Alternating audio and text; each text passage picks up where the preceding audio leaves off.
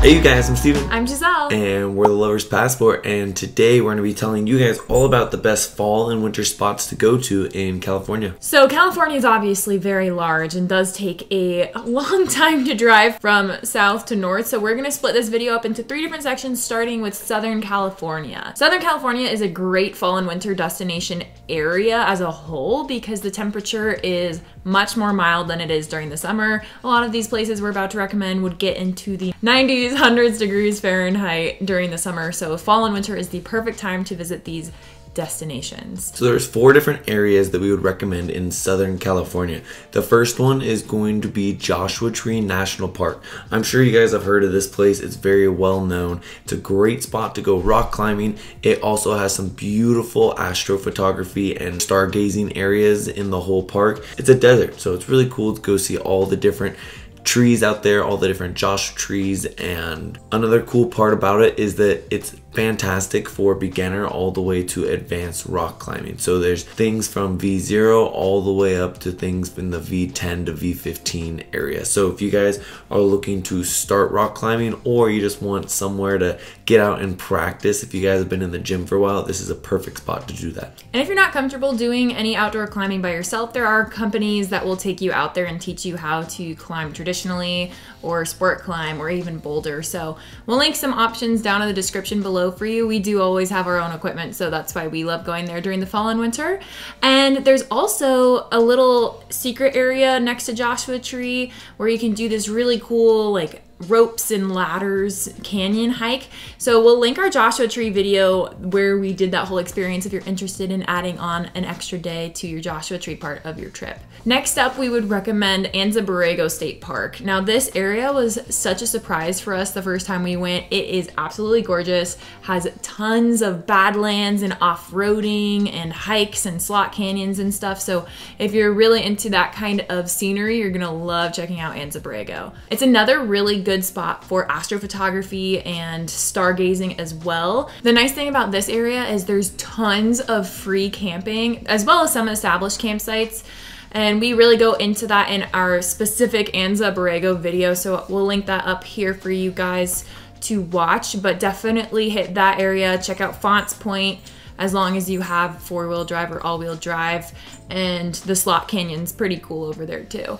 We kept calling it Mini Death Valley because it had a lot of Death Valley vibes, from the Badlands to the type of rock to the caves, but it is definitely a little bit smaller than Death Valley. Which is why it's a state park. Which is what leads us to the next spot, which is Death Valley. It's the biggest national park in the whole US. With that, it comes with a lot of different diversity. There's sand dunes, there's salt flats, there's cool caves, there's slot canyons, there's all kinds of stuff that you guys can explore there, as well as it has the lowest point in the US, which is Badwater Basin. It gets down to negative 281 feet below sea level. So Death Valley, there's tons and tons to do, as Steven was saying. The nice thing about this area too, like Anza Borrego, is there's tons of free backcountry camping. And there's also established campsites here, but we really love the backcountry because then you get, spots to yourself. It's not as hectic with a lot of people. So if you're looking for some more free camping options, Death Valley is another one to go. Make sure you bring your national parks pass though, because you do have to pay the entrance fee if you don't have a pass. Now there's 2 different ways to explore Death Valley. There's the main area where you do Badwater Basin, Dante's View, sand dunes. The Mesquite Flat sand dunes are crazy. But if you want a different kind of trip, make sure you get out to Eureka Sand Dunes. Yeah, and we have a whole other we have videos on all of this stuff, so we'll link that one up here too. Those sand dunes are the tallest ones in California. So although the Mesquite Flat sand dunes are epic, and we definitely recommend going to those at sunrise rather than sunset, mainly because it's less busy. It's a couple hours out of the main national park area to get to the Eureka Sand Dunes, but there's camping right there. It's totally worth the trek. And it's way less busy. It'd take us about an hour 15 to climb to the top of the tallest one. So just prepare yourself for a workout if you're gonna do that too. And last spot that we recommend checking out in Southern California is San Diego. Now the San Diego area as a whole is really cool, but the city is beautiful. You can make it out to Sunset Cliffs. They have a few different state parks nearby if you want to try and get up above the clouds for a cloud inversion. We did a kayaking and snorkeling tour with Everyday California, which we definitely recommend, and we will link it down below. And so much fun. If you hit there earlier in the fall, you get to swim with the leopard sharks that are breeding there. They're totally harmless, but it's a really cool experience. And we would definitely recommend checking that out, as well as heading up to the Torrey Pines glider port. We saw sunset up there. Absolutely stunning. Would recommend checking that area out for sunset. Next up is Central California. So we're gonna start with Pinnacles National Park. This area is totally underrated in our opinion. We haven't seen too many people go there, talk about it, and it was very surprising when we went. It kind of reminds us of Joshua Tree in terms of there's lots of pinnacles and it's a really good area for rock climbing, but it gets so hot if you don't go in the fall and winter. So definitely try to go during this time, if anything spring. There's tons of stuff to do. They're known for their caves. Check out the caves, head up to Bear Gulch, and check out the reservoir. We must have done 17 miles of hiking in one day there because there's honestly so much to see. We'll link the full Pinnacles National Park video up here for the specific trailhead names, but just know it's definitely worth checking out if you're trying to hit all the national parks. Don't count this one out. It's also really nice because you can see a ton of wildlife. The condors there were beautiful, especially if you can get up to the top of Pinnacles National Park. There's some beautiful condor viewing area. Next up, we'd recommend checking out Mammoth Lakes area. So this is a great area for snowboarding first off, and the snow is just top-notch quality, and it's one of the only areas in, California where there's a huge ski and snowboard resort. So definitely recommend checking out the slopes, but there's also tons of other things to do. You can check out Convict Lake in the morning. Sunrise there is very popular to photograph as well if you're into photography, and it's just a stunning little scenic loop trail. It's pretty short as I remember, but definitely worth checking out, as well as tons of hot springs. Just simply type in hot springs onto your Google Maps and it will tell you at least like 5 or 6 in the area. They do get very full very fast, so go earlier rather than later. Try to avoid peak times in the middle of the day. Sunrise is always a good time to go, and you can get that like epic alpine glow up on the mountains while you're in the hot springs. And also, if you're visiting the hot springs, check out Mammoth Creek Geological Site. It's another really cool photography spot in the area. And last but not least, for Central California, we said Yosemite. If you guys know our channel, we love Yosemite. We go there at least 2 times a year, every year. So we must have 4 or 5 videos on Yosemite themselves. So we'll link them all in the description. But if you're going in fall and winter, if you're doing fall colors, perfect time to go. All the trees do turn in the valley. And then in winter, there's some awesome snowshoeing. We'd recommend snowshoeing up the 4 Mile Trail, doing the little scenic loop around the valley. A lot of the waterfall hikes, not really worth it in the winter because obviously they're either frozen or not really existent.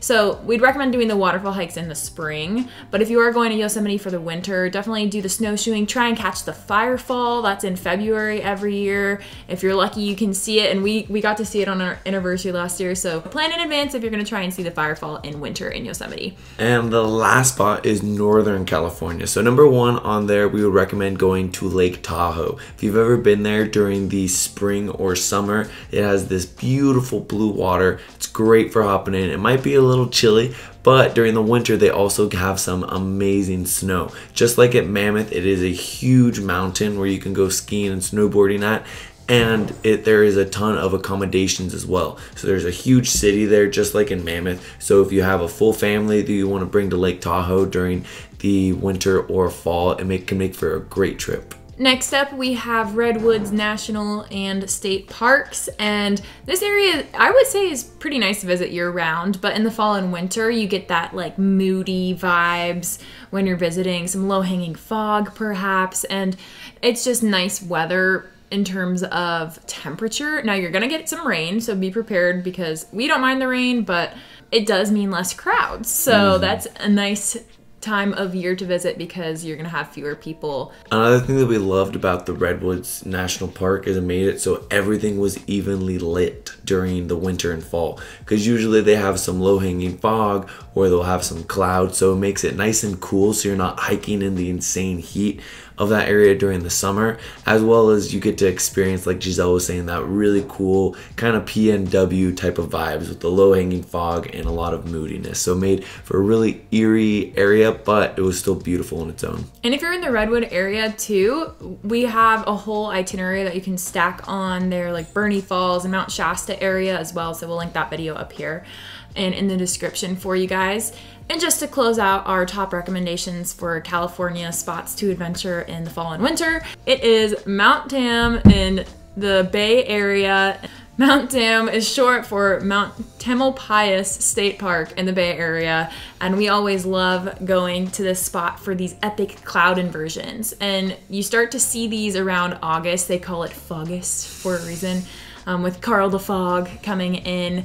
And you can also, it's right next to Muir Woods National Monument, so you get two birds, one stone. You can go out to Muir Woods, hike during the day, and then go see a sunset up at Mount Tam. If you are looking to photograph the fog, this is the spot to go for sure. And it's just a very pretty sunset spot year round, I would say. Anyways, those were our top recommendations for where to go in the fall. If you guys are planning on going there, make sure you check out the specific YouTube video for that area, because we go much more into detail about what hikes to do, where our favorite spots were, and other tips. And if you like this video, make sure to give it a thumbs up and hit that subscribe button. It helps our channel out a lot. And if there's any future itineraries or locations in California you guys want us to explore and review for you guys, let us know in the comments and we'll be sure to check them out. Thanks you guys for watching, and we'll see you out there on the next adventure.